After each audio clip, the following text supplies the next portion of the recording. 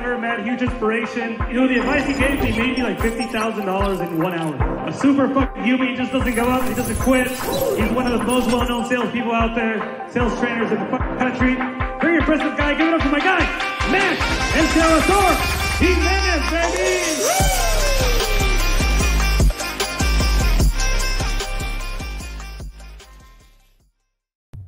What is up, everyone? Welcome to the Closers Lab. I'm your host, Max Jimenez, and today is Thursday. We're so excited.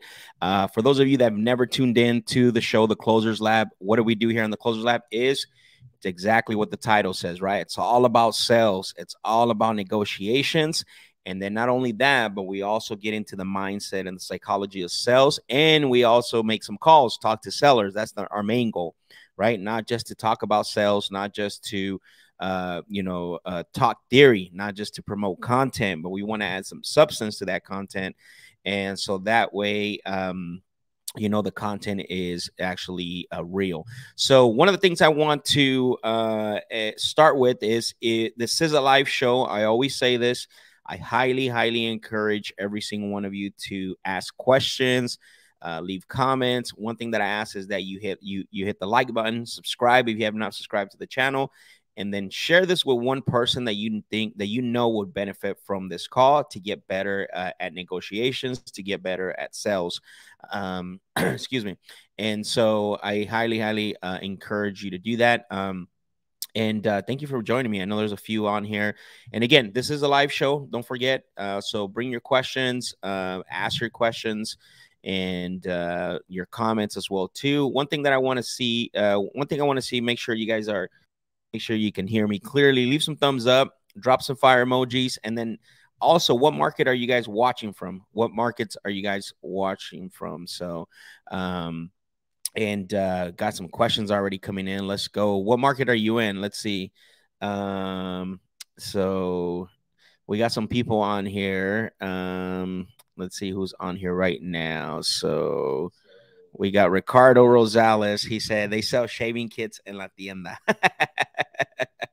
You don't like my beard, bro? It's just started to grow by itself.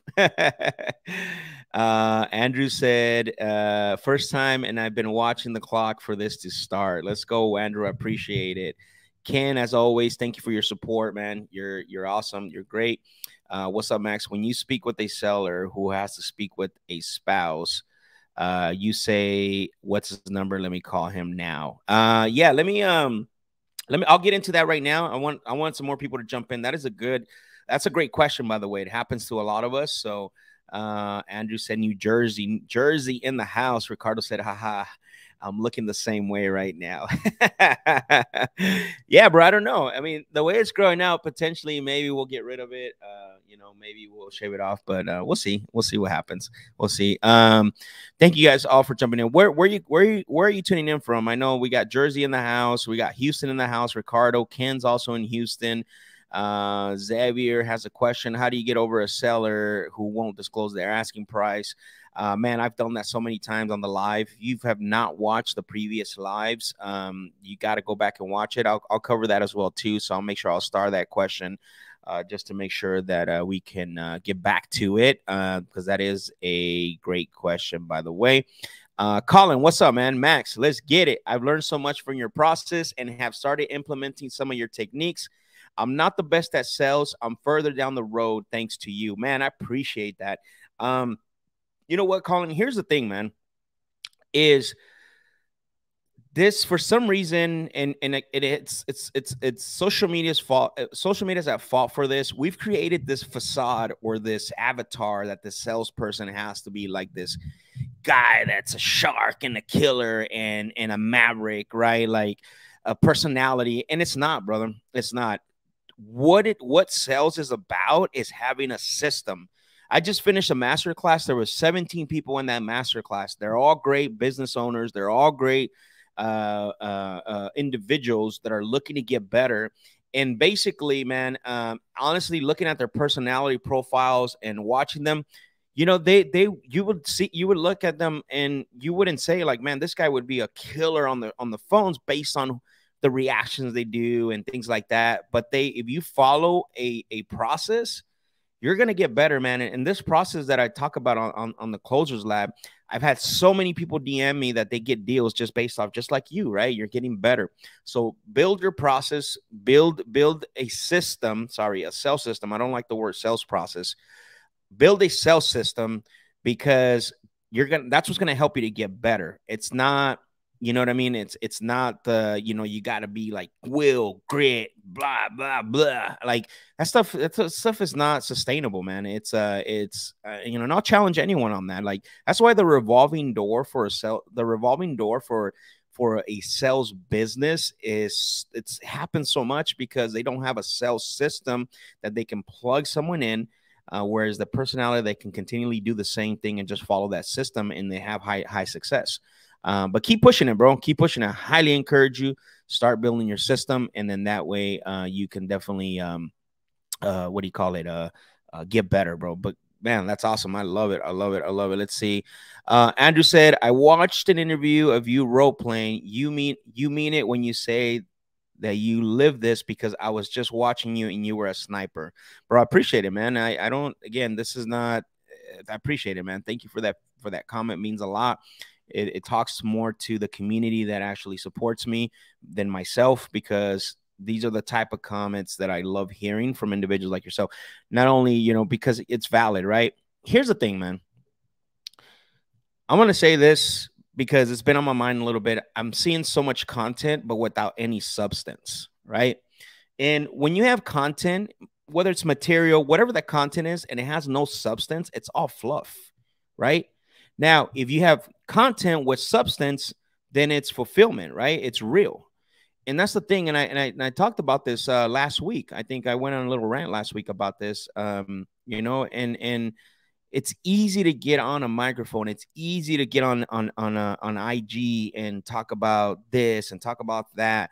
But that's the thing that like irks me in a way, because it misleads people, right? And so having content and having material, it's fine, right? Like, we could have the same material, we can have the similar material, but if you don't have a substance to that material, well, it's all fluff, right? There's got to be, even if we're talking about the same exact thing, right? That's the difference. And that's what I want to bring to this. And I appreciate you for that comment. Leo, my bro, what's going on, man? I appreciate you. God bless you too, man. I thank you for your support, man. Leo, you've always been you know, since we linked up back in 2019, brother, you always been a supporter. You've always been somebody that, you know, that is on the show consistently. So Jared, what's up, man? What's going on? Colin says, I'm in Georgia. Let's go. Georgia in the house. If for some reason you Facebook users, you got to put your name in there. Mar, what's going on? I appreciate you. I'm doing well, man. I hope you're doing well as well too. That's this comment here. Ryan said, let's go. Yes, Ryan Overcast. That's my boy right there. Let's go. Aaron Avila's in the house. Appreciate you. Andrew said, can you explain more on how to build the system? Yes, I can definitely do that. I'm going to start your comment as well. I got 3 comments that are really, really good right off the back. David saying, what's up, man? How you doing, man? David was actually a person that has not only been on the lives. He also attended the masterclass, and man, that guy, he's gonna be a killer, man. He's doing his work. He's building a system, and he's basically he actually got his first deal before even coming to just based on the things that were here. That's so amazing. He got his first deal just from what he heard here, right off the calls and all that. And so man, glad you're on here, David. Paul says, yo, Max, my dude, keep dropping them gems. Phoenix, Arizona. Of course, Paul, you already know what's up, man. Never change, right? Let's see who else we got here. Jose, what's up, Jose? How you doing? Mars says, what's up, Max? Hope you're doing well. You're the real deal. I appreciate it, man. Thank you for those comments. That means a lot, man. That means Amador, what's up, bro? Let's go. Let's crush it today, man. Sebastian in the house. Let's go. Another two killers that were part of the masterclass. These guys are gonna crush it. They already did, actually, when we were in the masterclass. Like, they were getting deals. You know, there was a couple of deals that went back and got, you know, on some of the techniques that we talked about. Amador, you know, they went to an appointment and they weren't able to, you know, they had some objections come up. And then we talked about it on the masterclass 2 weeks ago. And then the next day they got the deal locked up based on certain things that we talked about. Sebastian, same thing. Actually, Sebastian, I gotta give Sebastian big props because he is in Canada where you can't pull list. There's no distress list. There's no investor lift. There's none of that. And the guy's doing deals and he's crushing it up there. Congratulations, bro. Angel says, fire emojis. I appreciate it. Leo, are you cool with San Antonio? Salas? Don't have no idea. You guys hash that out. Facts, no lie. Thank you, Davidson. I appreciate that, man. I appreciate it. So, Witchley, what's up, bro? Says, yo, I've been MIA for a while, but I'm planning to work on that, bro. It's everybody's journey is different. This is and guys, and I have to apologize when I go on little rants here because my thing is that I don't like people being taken advantage of, and I don't like people that have no substance to their content. If you guys have known me for a while, I don't deviate and I don't change, right? And I'm gonna call it out, right? When there's something like this basically comes up, most people would say like, oh man, what's taking you so long? You know, you should already be having success. Everybody has their own journey, brother. So don't worry about it. I appreciate you for the support. We all have our own journey, right? We all have different steps. We all have different backgrounds. We all have different support. This is why I always tell people, admire someone that's at a stage where you want to be at, but also don't get caught up in the fact that you're not there yet because you don't have no idea what was their backing, financial backing, what was their support, what was it that slingshot their career, because they won't tell you, right? They won't tell you. They just show you the end result. But man, do your thing, bro. You run your race, run it at your pace. And that's the best way that you're going to be successful, right? Don't let nothing rush you. But thank you, man, for being on here, by the way. Jose says, Max, are you still accepting members to the Facebook group? I send you an IG message. Yes, guys, for all of you that are waiting for my reply to join the Facebook group, guys, I really want to apologize because, listen, right now I'm just on my own. So what I'm doing is not my own, sorry, not 100% my own, but most of the stuff like I do with this stuff, it's myself. And obviously I had the masterclass going on. I had the support calls. So in the masterclass, there were support calls. And so I had those, scheduled. And then the other thing too, obviously trying to, not trying, but running my business, right. Getting deals and stuff. That's the other thing too. So, but again, I don't have anything as far as scheduled until next month. Besides running my business and working on getting deals is that, I'm going to respond. What I want to say, long story short, I want to say I'm going to respond to every single person that basically has asked for access to the private Facebook group. So if you want, if you sent the message a while back, resend it again today, please. All you guys that send me a message to get on the private Facebook group, and it's been a while since you send the message, basically resend it, please, so it can be on top of the list. Because guys, I get so many messages, and there's even some that I don't even look at just because it's all trash and it's all advertising and, hey, let me get you to 50,000 followers. Absolutely not. It reminds me of on that movie, what is it called? Tombstone, when Billy the Kid on Young Guns says, I'll make you famous. Whenever I see those guys that say, let me get you to 10,000 followers, or basically, and the reason why it reminds me, because when Billy the Kid used to say, I'll make you famous, he didn't mean like, I'm going to make you popular. He said he would make you famous by killing you. And so when these guys that reach out to me that want to increase my followers to 10,000, 20,000, well, guess what? Yeah, I'm going to get more followers, but it's going to kill my Instagram, right? Right now I get so much activity on my Instagram. But anyways, that's another rant for another day. But please, for those of you guys that reached out about the private Facebook group, message me again so I can definitely give you the, what do you call it? Jesus, the access. Jesus Perez says, Fort Worth, Texas in the house. Let's go. I love it. I love the Texas, man. You guys are, man, Houston, San Antonio, Fort Worth now, Dallas. Who's in here from Dallas? Let's see. Texas is in the house, man. I love the support from Texas. Thank you, guys. Sergio, how can I increase my lead list? Currently getting 800, but trying to bump it up to 5,000 to 10,000 lists. I'm going to star that because I think that's a question that we need to dive in. Ryan Overcash says, you got me, bro. Chacho, never alone. I appreciate it, bro. Thank you for the support. You're like my brother, and you know that already, so I don't have to go too deep into that. So Aaron Avila said, life occurs. We all have our own path, and we just have to master the cards that are dealt with every day. And the other thing is, stay in your lane always. Humble CEO. Yeah, 100%, man. That's it. And it's a good way to break it down. But yeah, stay in your lane for sure. How do you prevent seller buyer's remorse or whatever is called? Well, I mean, that's probably a whole show on its own. There is a couple of things that so what I do is on the masterclass, I actually break this down step by step. And I actually, yes, a lot of people got to see this. I played a call from when I did it. So it's not, again, it's the materials there, the content's there, but I also played a call from a seller, how I did it on a less than 10-minute call. For you guys that were on that call, what did you guys think of that? Sebastian or Amador, Mateo, I don't know if you're on here. Davidson's on here. What do you guys think about the next steps process, right? What Jared is talking about. I'm not going to go through the whole breakdown because that's part of the masterclass, Jared. But what I will tell you, I'm going to give you 3 tips, what you need to do. First of all, when you get the agreement signed, okay, when you get the agreement signed, whether it's on the phone or whether it's in person, do not leave, open up escrow, and forget about the sellers. That's the last thing that you want to do. If you don't have a team like a TC or somebody, it's your responsibility to make sure that I've talked to so many people, and it's incredible and it's mind-blowing how many people get the contract and then they don't even communicate with the seller anymore. And then you get pissed because, or they get upset because the seller's trying to back out. That's not their fault.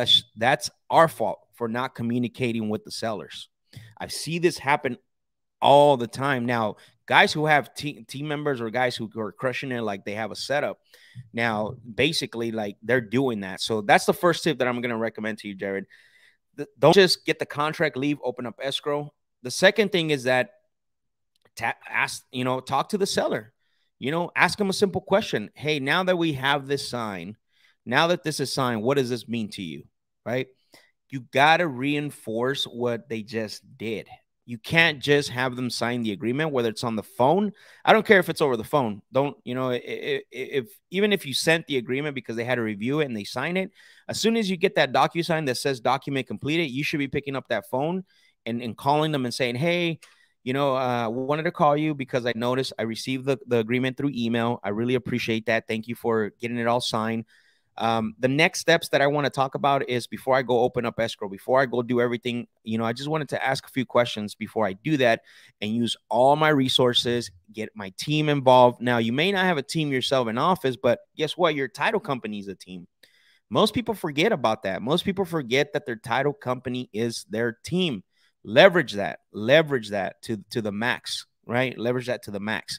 So then you're going to say, look, just before I do that, I wanted to ask you a couple questions, and then you can start conversating on what this agreement means to them. And one thing that'll help you is remind them of everything that they talked about, right? So that way, that's the second tip.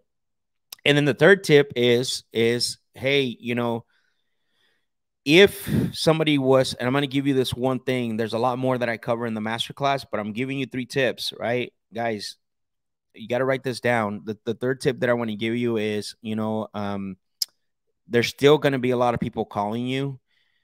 What happens when they call you and they talk to you about buying your house? What is that going to look like? So what I say is tackle what you cannot avoid in the future.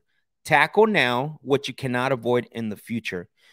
Now, that's going to help to improve your odds of people not ghosting you and not and maybe wanting to cancel you because they wanted to go with someone else. That's how you solidify. That's how you reinforce the agreement that you just signed with them. You got to remember that, man. I see this happen so many times where people, they get the contract. And then I asked one guy a couple of weeks ago, and I shared this with the class on yesterday. It was like, yeah, tell me about the deal. But when's the last time you talked to the seller? I don't know. I got the contract signed. It came in the email, and then I went to open an escrow. I haven't communicated with the seller. And I'm like, what?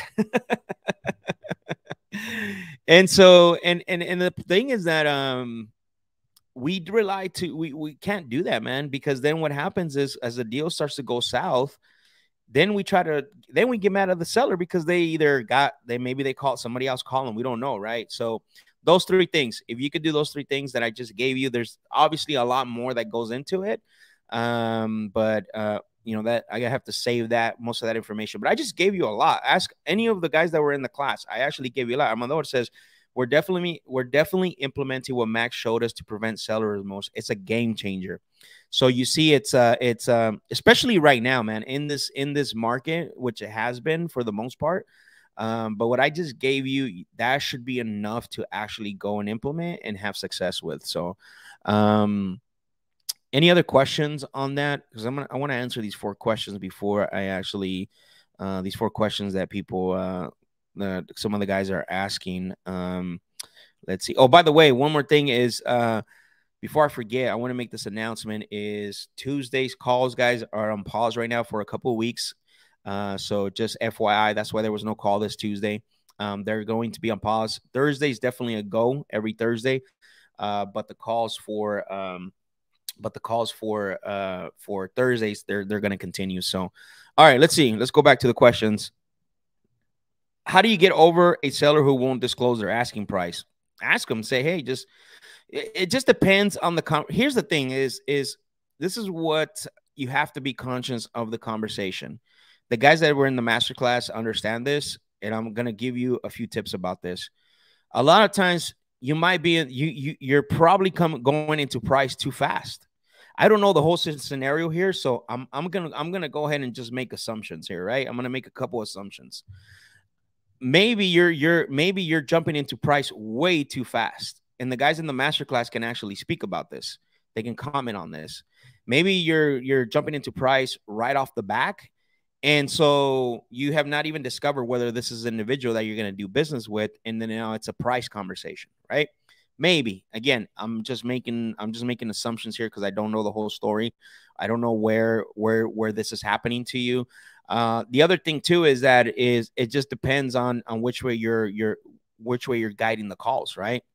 Because I can talk to you about certain strategies and tactics of what to say, but if it's not in the right position and it's not in the right framework, they're not going to work.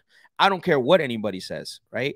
So it just depends, right? I don't have a lot of info on the situation, but I know that if I was at on a sales call, or I was at an appointment physically in the house, and I'm negotiating with the seller and I'm talking to them, and we build rapport, I set up an advance agreement, getting permission to ask questions, and then I ask them motivational questions, pain questions, to figure out if this is somebody that I'm even going to do business with. And then we get to the price. Now that's different, right? I got enough data now to be able to use to be able to get them to tell me their price, right? If you just answer the phone and you start to build a rapport, and then the next thing that comes out is the price and price negotiation, and you're trying to get a price from the seller, it's too much of a logical conversation. And then the seller is in the stage of what I call the critical parent. They're not going, you'll never close a critical parent. I don't care how good you are. So just be conscious of that, man. And again, it's just, I'm very passionate about this because most people, when I get this question asked, I always ask, okay, so when is this happening? Did you get enough motivation? Did you get enough pain to even discuss price? Is this an engaged prospect, or is this somebody that's just coming out of the woodwork with guns blazing? What's your price? And you know what I'm saying? It's there's no magic words, man, that you can do that. There's things that you can ask when they're positioned correctly at the right time, right? The old saying is not what you say, it's how you say it. That's totally false. Honestly, it's not what you say or how you say it. It's totally false. It's not what you say, is when you say it. That makes sense? Because the thing is that in a negotiations, if you don't have enough intel or pain to maybe to be able to have these conversations, maybe that's what's happening. But one thing that's very popular, that was very popular, or that is, excuse me, very popular in the masterclass is the basically the, hey, just out of curiosity, off the record ballpark, what were you looking to get for this? Now, tonality matters as well, too. You have to have the right tonality. You guys heard how I said this, right? You need to make sure. But again, if you're asking this in the beginning of negotiation, it's not going to work. It's not going to work at all. There's other factors that go into it. So, you know, and there's a couple other things you can do. Like, for example, you can say, hey, you know, when you bought this property, what did that process look like? And then, you know, they're obviously going to say, well, did you have a, you know, well, I had a realtor or I looked at it, you know, okay, okay. And so you didn't just make the offer then. So so when you bought the property, so it sounds like you went out and looked at it, there was a price on it. Do you mind if I get that same courtesy? Right. And then if they say, yeah, no, I get it. Okay, perfect. So what were you hoping to get for it? Right. You're going to move into that. There's just different ways, but also it just depends on where you're actually where you're saying this. So let's see. Second question is Ken says, what's up, Max? When you speak with the seller who has to speak with the spouse, you say, what is his number? Let's call him now. Not in that way. It's the right mindset, right? I know where you're going with it. Just make sure that you're not soften it up a little bit. Don't come out like, you know, with basically swinging, you know what I'm saying? So basically what you need to do is, if I'm at an appointment or if I'm on a sales call and you know, I'm talking to one spouse, if I'm talking to the a spouse, then I would say, you know, I noticed that two people were on the deed. If you know that information, it's always good to know that. And I'm only talking to one. Who else is that second person that's supposed to be on this call? Now we're gonna be like, okay, do you think that if, because here's the problem, in order for me to buy this property today, I'm actually gonna need both signatures, not just one. That makes sense. So, out of curiosity, let's call them so we can, you know, all be on the same phone. We can do what I've done before in the past is I've actually done basically a conference call, and I can do that for you. What is the number that we can call him on? Now that's a little bit different than what's his number? Let's call him now, right? That's his number. Sorry, that's a lot better than what's his number? Let's call him now. Same message, just a little bit position, right? Positioning, because remember, positioning is really key in a negotiation. So and then if they say, hey, you know, because they're obviously sometimes they're going to be at work. Okay, perfect. So then what I know in the past, what I've done when this happens is I've actually scheduled a call to have both of you on the call to make sure I answer both of your questions, make sure I address both of your concerns. Because here's the thing is that when I've only talked to one party and the other party's not there, what happens is that the questions don't get answered, and a lot of times they don't want to call me back because of two things. They're either afraid to ask the question or even embarrassed, and I don't want that to happen here. So what if you were me? What time would you call back to have us all three on the line? So that's the back end of it. That's the back end of when you're there and they can't call them. But position it, man. Soften it up. Don't come out of the gates too hard, right? However you want to position it, just, hey, you know, just I noticed you spoke about your spouse. I noticed that there's two people on title. You know, who is the other person that's on title? Or, hey, I noticed that your spouse is not here with us today.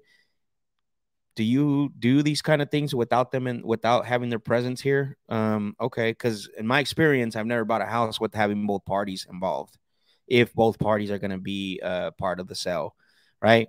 And so then the next thing would come, you know, just out of curiosity, is there a number we can call them on, or is there, you know, just like you said, right? But now we're softening it up, right? We're getting into a couple of different things on that. So, Andrew said, can you explain more on how to build a system? Yeah, I mean, that's a 3-week class. But you know, if you so I'll give you the breakdown on the way I run my system, right? Which is basically it's going to be bonding and report, right? And bonding and report doesn't mean that it stops in the beginning. That's the first thing you got to start doing. The second thing is you got to set up an advance agreement. Advance agreement means that you're basically letting them know how these calls go, how much time you got. Basically, you're letting them know as well what's going to happen in these meetings, and you need to ask questions. And then the next thing is pain, or sorry, motivation, right? Finding out motivation. And I'm not talking about, and so when I say motivation, I mean, like, is there any pain? Is there any gain that you're going to discover that's going to help you to negotiate and get that property at a deeper discount? Guys, the pain funnel, I mean, to build the pain questioning, that's the difference between $10,000 and $100,000 spread. You guys, you got to understand that. Like, you know, most people, they don't like to ask those deep questions because they're either too nervous or too worried. And so what happens is that they end up locking the deal where they only do $5,000 or $3,000 or $2,000. And then what happens, you lock it up, you can't sell it. Now you got to go back and, man, I just saw a video today talking about, how to go back and renegotiate if you locked it up too high. Like, I was like, why not get better at negotiating? Why just lock it up and then go back, do the things that you need to do to get that price reduction? That's terrible. I think that's not good business. That's not good business at all. And so then again, bonding report, advance agreement, you got the pain, the motivational section. And then the next thing is price. And then once you get price, you're going to discover timeline and who else is involved. And then you're going to close the deal. So that's my system. If you go back, Andrew, because I think, Andrew, did you say it's the first time? Yeah. So this is your first time on the call. Go back to my calls, and you're going to see that I actually don't deviate from the from the actual system at all, ever. There might be some times when I go with the flow and go with the seller because it's needed, but I mean, it's a real. Your question is a very, very in-depth question, just to give you like a quick answer, but I just broke down what my system looks like and how I run it. How can I increase my lead list? Currently getting 800, but trying to bump it up to 5. So are we talking about a marketing list? Because there's lists, leads, and prospects. If you're getting 800 leads, that's a lot. I don't know how you're handling all that. I'm assuming that you're talking a list. Right? A list, 800, a list of 800 people, or a list of, 5 to 10,000 people. There's a lot of different list providers. I think, I don't know if you're driving for a dollar, Sergio. I'm not sure what it is exactly. If you can elaborate just a little bit more on the question, I can definitely help you out. So, let's see here. Can you pull real motivation in the beginning of the conversation, or is there a way to have them walk right into it? So no, there's no having the prospect walk into anything. You actually have to derive the call, right? There is a rule in the book right here that you guys see back here, this book back here, the 49 Sandler rules. And one of the rules there says, don't get mad at the prospect for not doing what you didn't tell them to do. Remember that. Don't get mad at the prospect for not doing what you didn't tell them to do. So that goes with your question here. It's definitely what is it? Is it to have them walk right into it? It's definitely not something that you want to do. You want to drive the conversation. Yes. You want to control the whole situation because you're the expert, but you also want to make sure that they feel comfortable, that they get to trust you, and that they feel like they're being heard. And the only way you're going to get to be able to have the motivation conversation is if you set up an advance agreement by saying, hey, may I share something with you before we continue these calls? In the past, I've never bought a house without asking questions. That's just the plain reality. So in order for me, Andrew, to buy your property, what I need to do today is ask you maybe a couple questions just to determine if this is a house I'm even going to buy. I don't even know if I'm going to buy this property. But the ones I bought before, the way I bought them was to be able to ask you a few questions. Is that fair?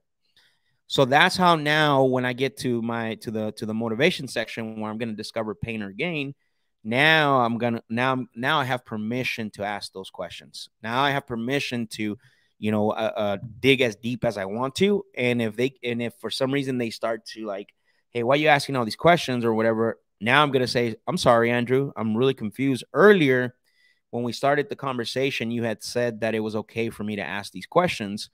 Now it sounds like it's a problem. What changed?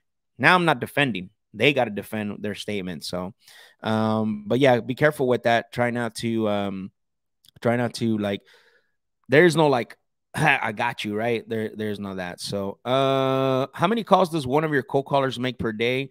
And how many did you get? Did I get what? I think you left out the last part. So our cold callers, they have to do a minimum of, anywhere between anywhere. I like for them to be around 1,000 dials, right? 1,000 calls. That's dials. That's not contact conversations. Because then what my goal is, I don't even really focus on that anymore. I'm focusing more on leads. I want to get 2,000 to 3 leads per day from each cold caller. 2 to 3 leads per day for each cold caller. However they do that, that's not, honestly, because every cold caller is really different.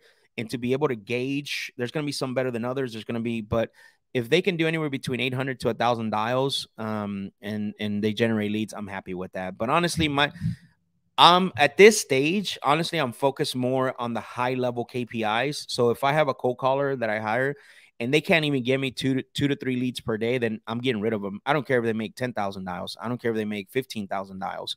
I don't care if they have 100 contacts, right? If you can't generate 2 to 3 leads a day for me based on the script that I give you, then I'm moving on. Yeah, I don't get caught up on that no more. Same thing with an acquisition person. I don't care about your dials. I don't care about your contacts. I care about your conversations, how many sales appointments you had, how many you completed, and how many contracts we got. Those 4 things, right? That's all I care about. But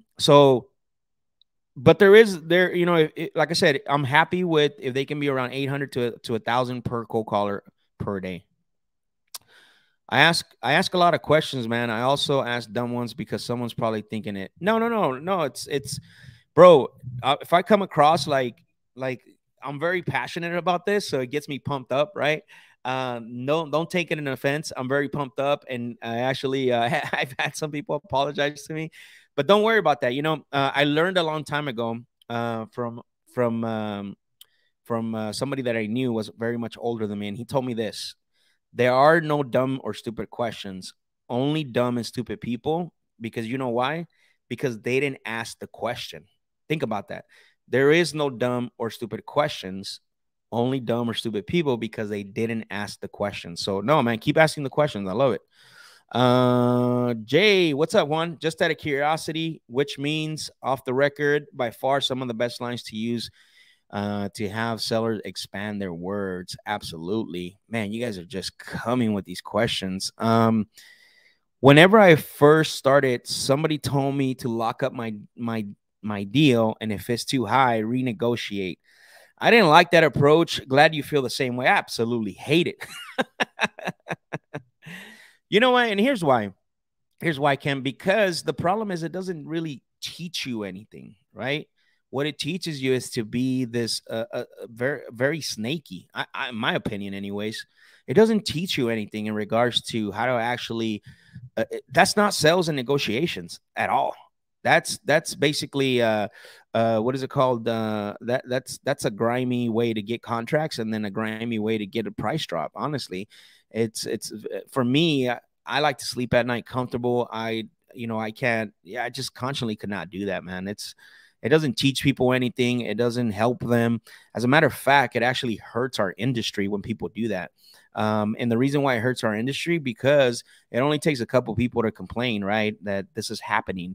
And then litigation starts to happen, or sorry, legislation starts to happen. Then you got people that you don't want to involve in our industry, right? Like government. And so again, it's a continuous chain reaction that never stops until we're all out of business, right? Or until we can't wholesale no more. And it starts with something like that, right? Like, just lock it up. No intention of ever negotiating, no intention of learning anything, no intention of solving problems.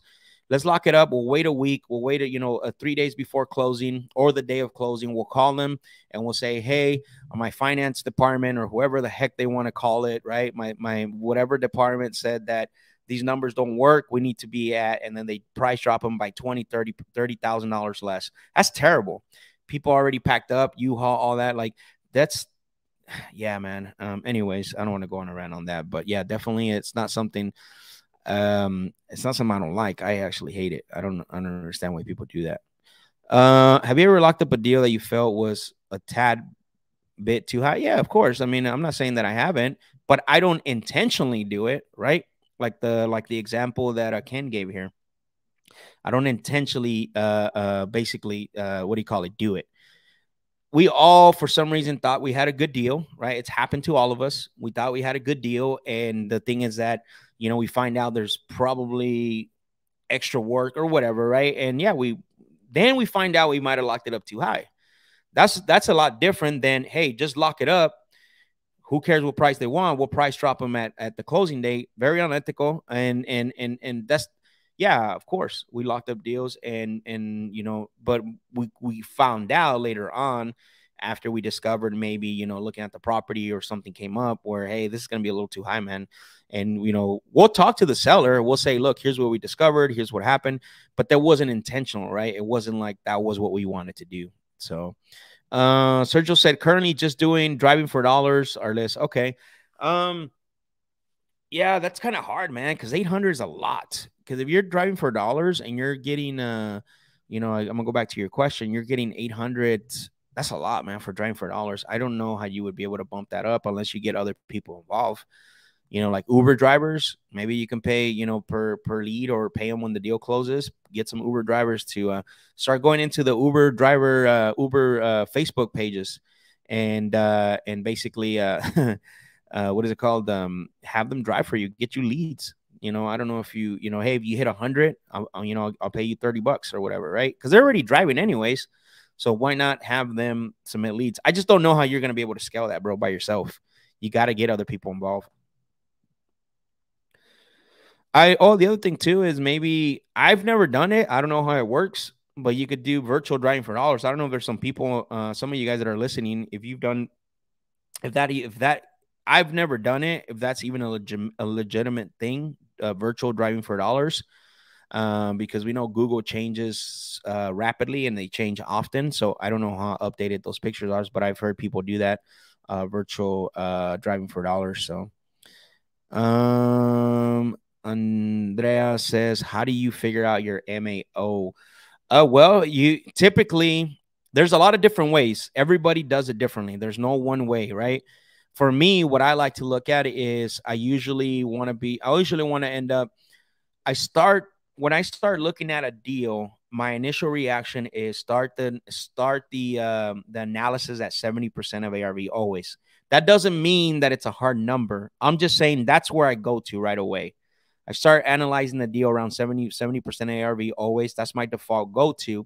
It doesn't mean I stay there. And then I figure out, once I start to discover, okay, this is a new house, it's a newer neighborhood, it's a better condition, blah, blah, blah, all those things, then I adjust based on what the neighborhood is doing, based on the condition of the house, or I may even reduce it, right? I don't know. It just depends. But then you got to figure out, do an estimation of how much your repair costs are going to be. And then your assignment fee also has to be. Now, be careful, though, with repair costs. Like, I know here in Phoenix, in our market, where everything's cookie cutter. I know one section of Phoenix, if you put more than $20,000, you overspend. I know another section of Phoenix, if I put less than $20,000, then it's not going to sell. So that's another thing about knowing your market. So that's how I'm able to calculate repairs. But you got to figure out a center number that works for you, where you can quickly look at a deal. I'm going to start here. Let's look at the area. Let's look at the year. Let's look at condition. Let's see what's happening. And then you adjust. Do not stay hardcore with 70% minus repairs, minus your fee. Do not do that. That's just where I start. That's just where I start to look at a deal. And then I come up with my max allowable offer. Do you still get code violations in your market? What do you think about that list? I love it. I think it still works. I mean, code enforcement. The thing is that if you can go get them every month, like in Phoenix, that comes out every month, new ones. They're great. You can get deals out of that. It's just you have to. They give it to you in a PDF here. You get it emailed, and then basically you have to submit it to a PDF converter and stuff. So it's a little bit of work, but it's basically what is it called? Worth it. That's what I want to say. What's up, Thomas? He says it's unethical, and I've seen this happen. Yep, and I'm pretty sure you're talking about the price drop for sure. That's what I'm assuming. Definitely, I agree with you 100%. Am I doing okay? I drive for dollars 2 hours every day and then text them. I'm starting out. Perfect. Hey, listen, imperfect action beats out waiting to take the perfect action any day. Remember that. Imperfect action, so any action that you're taking will beat waiting to take the perfect action any day of the week. I would take that on every day of the week, man. Congratulations. Keep doing that, bro. That's how keep doing that. That's how you get deals. You just got to be consistent and make sure you don't deviate from that plan, whatever it is. Max, what are you guys seeing right now with your buyers? Obviously, we're seeing a slowdown, but what is your offer price range in this market shift? Honestly, man, you're gonna be laughing, but I went super low now. Like, if I can't get the deal at that price, I'm not even wasting my time, because one thing I'm noticing with buyers, especially on the ones that need a lot more repairs. I just had a deal that I sent out to a couple buyers that had what is it called, septic issues. The city wanted them to pull it out and then connect directly to the sewer line. And man, I thought it was a good deal overall, but they just didn't want to. They basically I hadn't locked it up. What I like to do is I like to get an idea. Not all my buyers. I don't text blast the address. I have 5 buyers that I text, that I fully trust, that I have fully vetted, that I have fully done business with. And I asked them, what do you guys think about this deal? Where would you need to be at in order for make this deal work? And so based on the feedback I got from all 5, I was way too far apart from originally what the seller wanted and where I wanted to be at. And the feedback was that they are staying away from the bigger projects unless they're getting them super deep. And so you have to listen to your buyers, man. The other thing too is that I'm focusing more too on seller finance. I want to, every deal that comes across my desk, I want to see how I can make it work to where I can keep it. Now, obviously, I know not a lot of people can do that. But again, listen to your buyers, reach out to your buyers. I did a presentation 2 weeks ago, I want to say, or maybe, what was it, 3 weeks ago or something like that, at a meetup. And that's what I talked about, man. Like, the game changer and the changer that basically that's happening, the change that's happening right now is that putting that human element back with your buyers, reaching out to them, right? Calling them, how's your business? What's shifted? What's changed? Where you at buying now? So then now you can analyze every deal based on the information they're giving you. Because what I can tell you is that 80 to 90% of ARV buyer, they have disappeared, right? They're vanishing like they're being picked up by UFOs. But your guys that have been in this market for years, they're still there. They know how to shift, right? These guys are the ones that are going to continue, and you just have to shift with them. So hopefully that helps. Ken says, I do virtual driving for dollars in my market. Majority of the neighbors are updated. Last picks are March 20. There you go. I couldn't speak on it because I've never done it. I don't know how it works. I know that you go on Google, obviously, and you drive down the street on Google and you look at the pictures from Street View and obviously satellite to see if the pool's green and stuff like that. But I've never done it. Ken, can you share just your success on it? If you have your success on it too. Andrew said, ask Uber drivers, Uber Eats, Amazon delivers, or any type of those services and let them know it can benefit. Yeah, there you go. That's what I said earlier. Go into the Uber driver. There's Facebook pages for Uber drivers, but you have to be careful because you'll get kicked out if you start to promote stuff. Maybe on the low, DM them and stuff. And so, Liam, what's up, bro? How you doing? Good to see you, man. I love that you're on here all the time, man. Appreciate it. Crushing the lives, bro. Thank you. I appreciate it a lot. Thanks a lot. Do you still do driving for dollars in your own business? I don't specifically, but we get people that want to partner up with us and they do driving for dollars, and I'll still talk to them. But that was one of my favorite marketing channels, was driving for dollars when I first started. And the reason why is 2 things, right? These properties are not on anyone's list. Now you're gonna be like, what do you mean, Max? Well, I buy a list and that address on there. Yes. But what I mean is the actual explanation of what's happening with this house. Think about it. If you had a list that you can buy right? Besides the code enforcement and code violation, that's a little different because now they're being fined, or they're being what is it called, threatened to be fined because either something's going on. But the driving for a dollar list, there's no list that actually is going to say, hey guys, this list that you just bought from whatever source, it says broken windows, boarded up, the roof is in shambles, the grass is 6 feet high, the pool is green, nobody's driven in this driveway, the mailbox is full. Tell me what list says that. There is no list that says that. And this is why I say this. It was my favorite because it's not on anyone's list. There's no list that are saying that. And here's the second part why it's my favorite list, is because it's one of my favorite lists anyways, is because you can get off and knock on the neighbor's door and say, hey, my name is Max.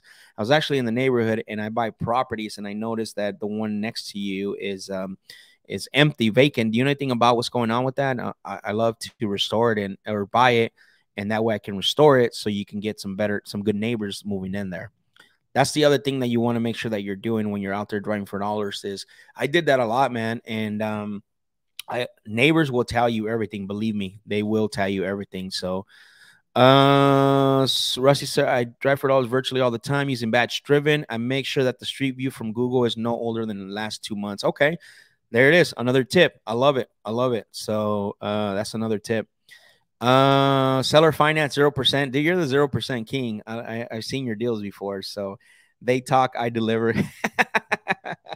And you know I'm down with that movement, Thomas. I already told you that when we met. So that movement's amazing. So let's see. My latest deal I locked up, unfortunately too high. My comps bled into a higher price neighborhood. Now, yeah, it's if I don't know what your experience level is, Nathan.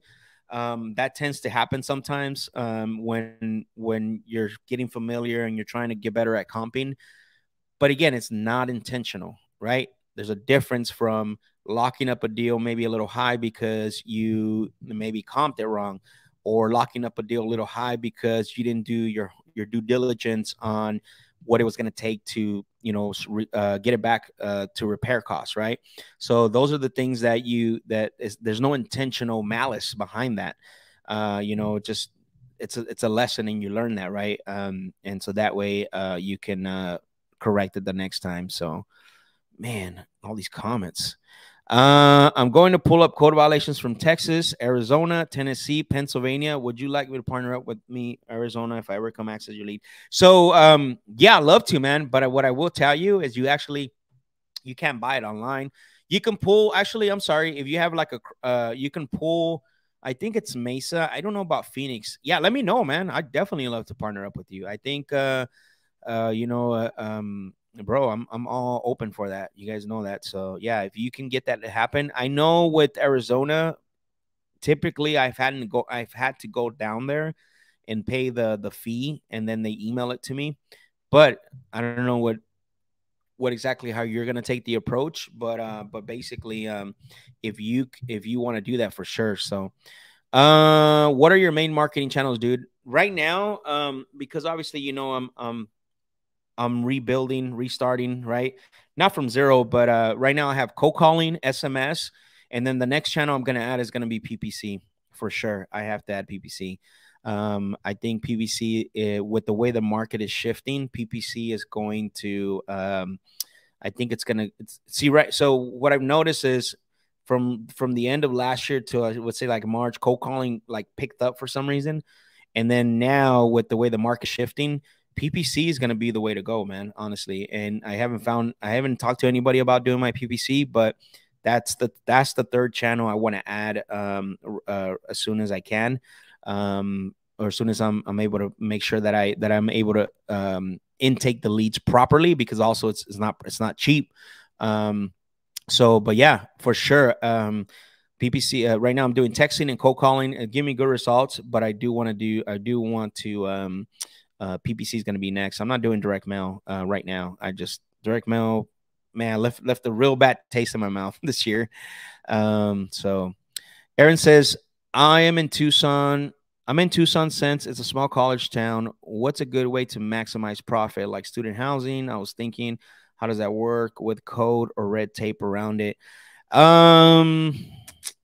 It just depends, man, because like every market's different when it comes to those things, right? It's a you know, I would talk to I mean, I've wholesaled in Tucson, but as far as like what you're trying to do, I would get with somebody that's doing it or somebody that understands the market. I'm not sure exactly, man, the logistical the logistic aspect of what you're trying to accomplish. So um I mean, just get with somebody, right? Get with somebody that basically that wants to, you know, help you and I mean, but that's definitely a way to maximize profit. I know I've heard, and Sean Terry did a presentation 3 weeks ago about he's got student housing too. Actually, guys, if you guys have not heard this, you need to look this up.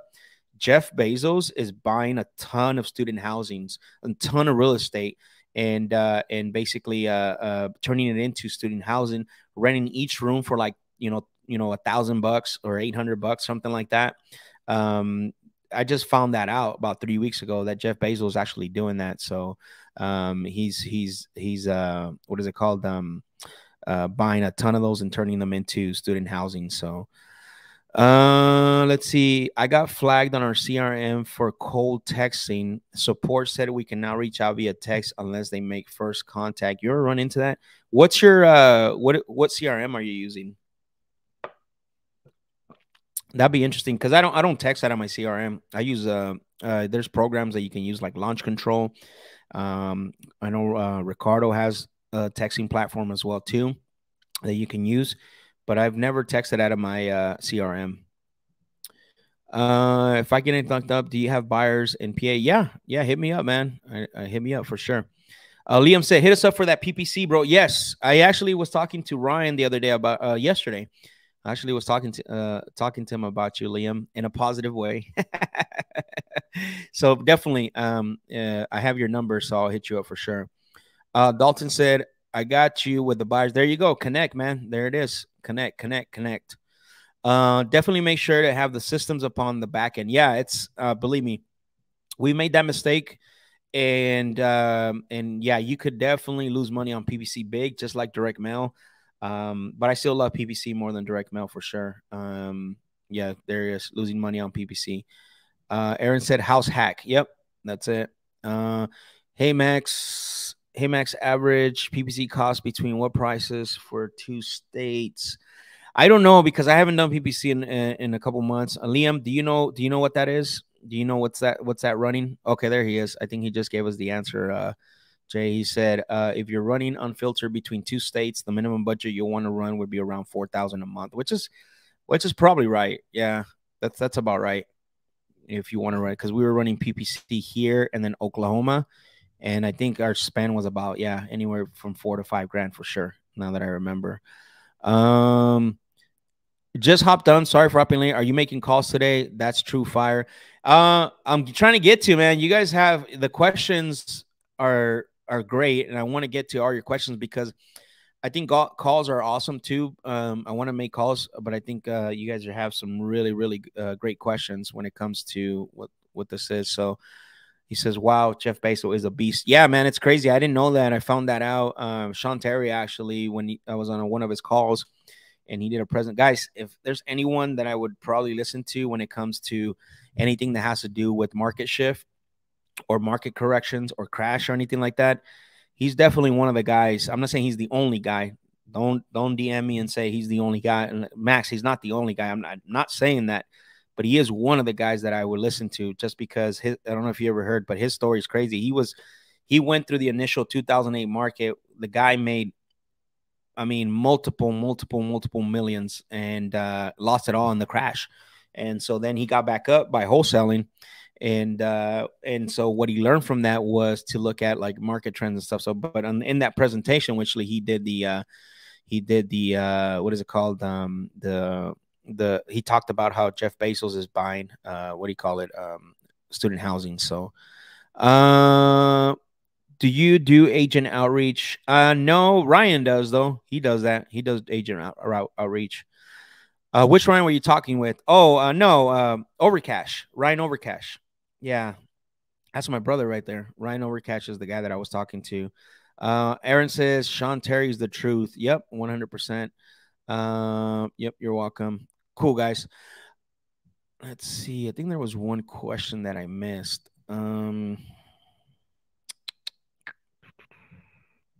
Yeah, Ryan Overcash, Liam. I don't know if you remember him or not.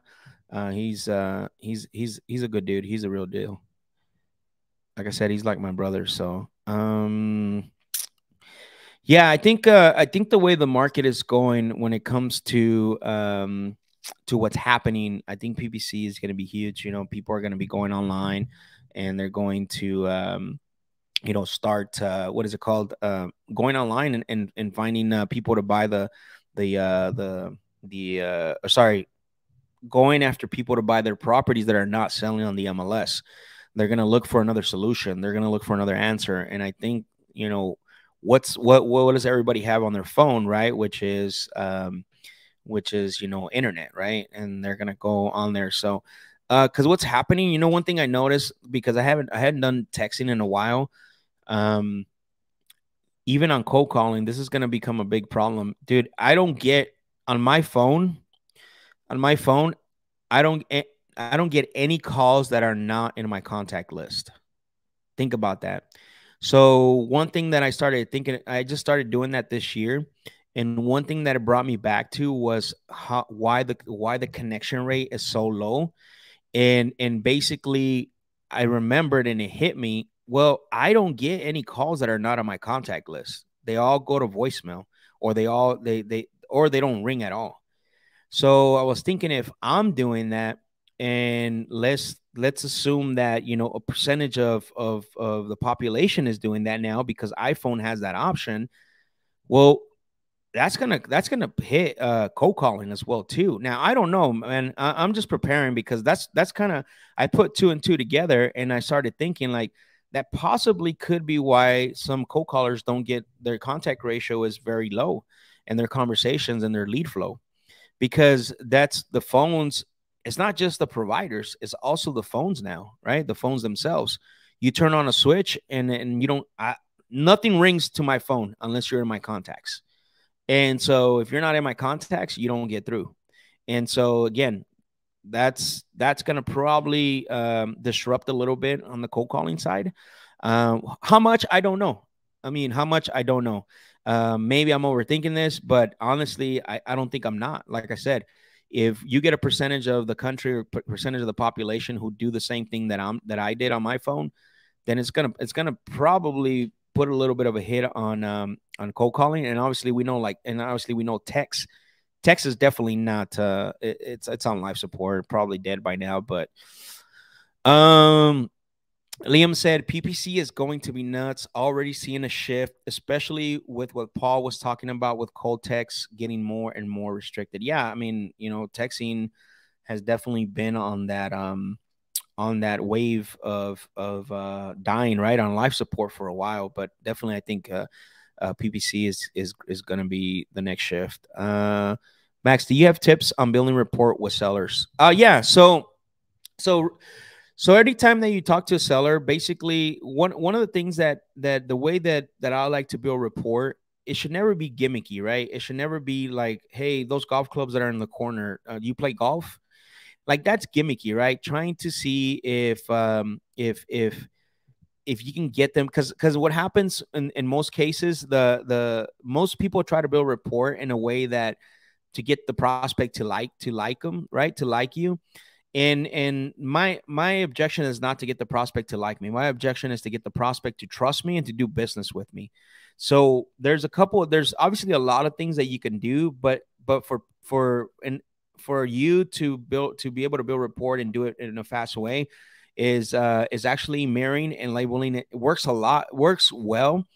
And also rephrasing and reinstating, rephrasing exactly the way, rephrasing what you heard them say, using the exact same words, and then reinstating by using different words. So that way they feel like you're actually listening to them.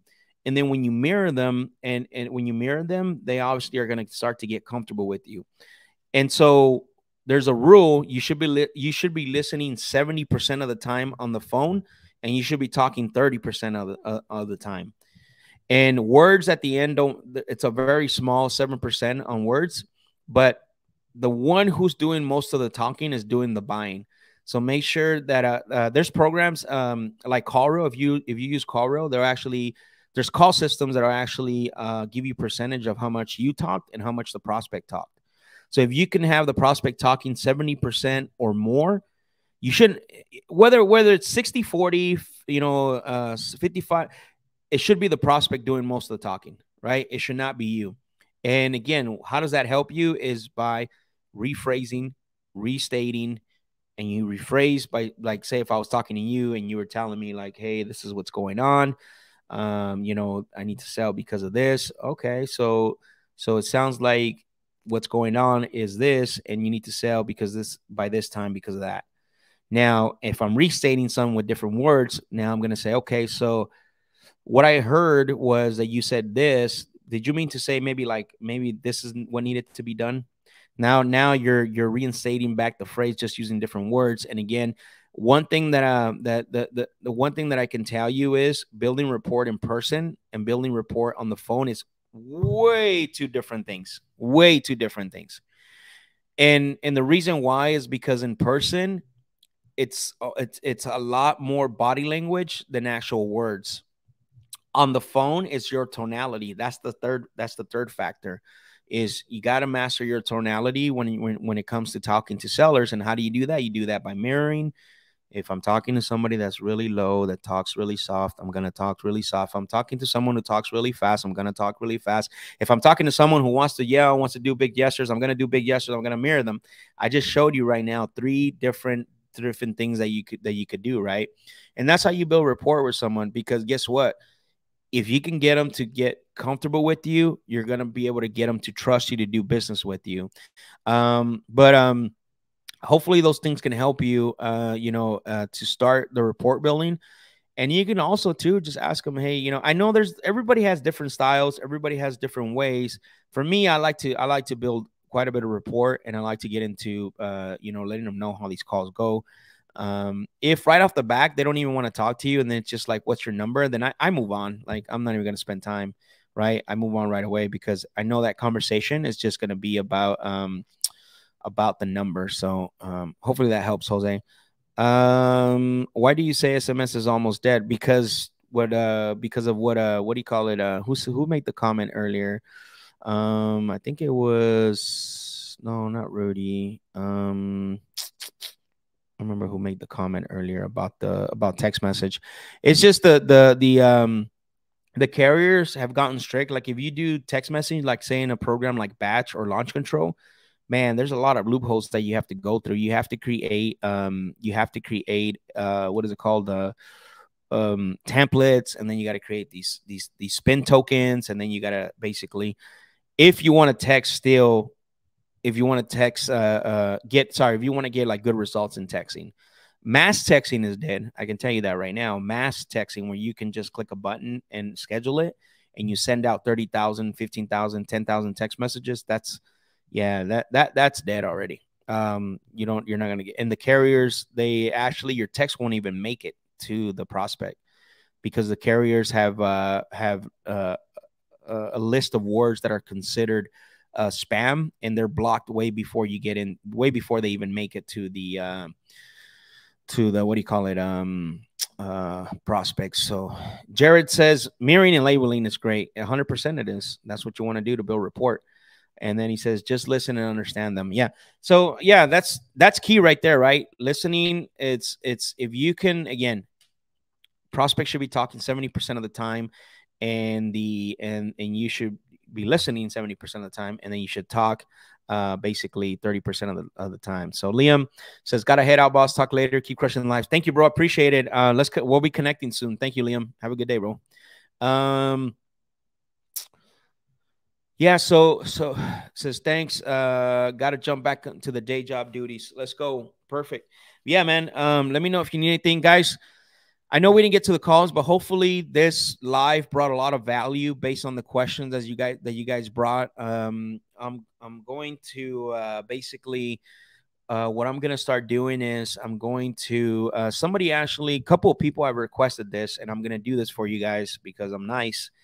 I'm gonna go back through all my YouTube videos. And what I'm gonna do is, if you go on YouTube, there's a playlist, and I'm going to extract all the calls, the explanation of the calls, so that way, will that help you guys? What do you guys think about that? If I was to do that, if I was to create the playlist of only the calls with the explanations, would that help you guys? Who wants to see that?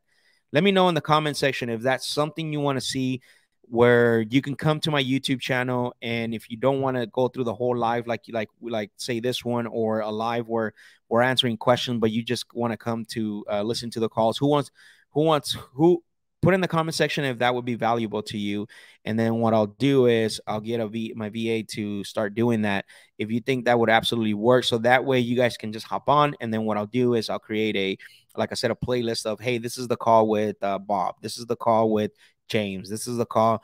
And then what I'll do is I'll break down the whole call and then the section of that. So because I've gotten a couple of requests. I just haven't had time to actually get that set up.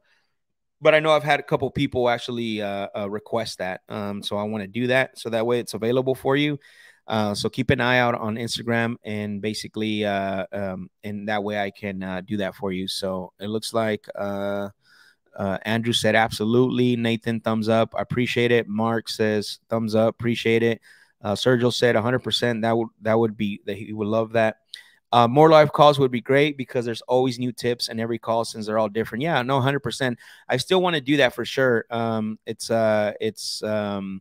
It's always been the reason why I created the show. But a lot of times what happens, you guys have a lot of questions. I also want to help you with the questions, but I know and understand that live calls do help you, who help even more. So Jared, that's something that I strive to do a lot more of. Nathan said, good stuff. I appreciate it. So guys, I appreciate every single one of you for being on. If there's anything you need, DM me. Remember, for those of you that want access to the Facebook group, don't forget, go back to IG, even though you messaged me before. Make sure that you're messaging me so you can basically so I can let you in. And then what I want to do is have you guys in the group. There's a ton of content in the group that's not on YouTube. So make sure that you go over there. And if you got value out of this call today, hit me up, man. Tag me on your stories. Let people know you were on the live. Screenshot it. Tag me at Real Max Jimenez right down there. And then that way I can reshare it, help more people, because that's what we're all about. I appreciate every single one of you for jumping on, and I'll see you on the next one, okay? Talk to you guys later. He's one of the greatest guys I've ever met, huge inspiration. You know, the advice he gave me made me like $50,000 in 1 hour. A super fucking human, he just doesn't go up, he doesn't quit. He's one of the most well-known salespeople out there, sales trainers in the fucking country. Very impressive guy. Give it up for my guy, Max Jimenez, baby!